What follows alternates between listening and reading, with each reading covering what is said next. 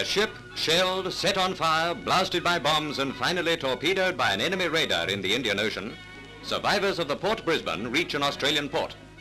These 27 men escaped in a lifeboat under the command of Second Officer Dingle, who set a course for Australia.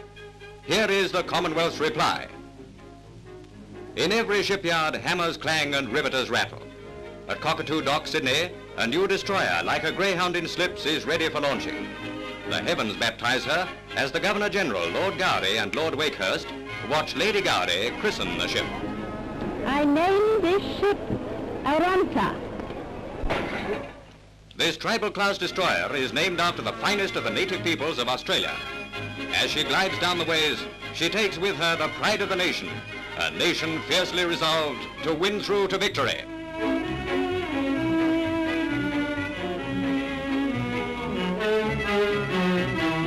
The tribal-class destroyers have proved one of the outstanding successes of the war. This one, built of good Australian steel by Australian engineers, will be heavily armed and have a surprising turn of speed. Mussolini just can't keep on winning the boat race.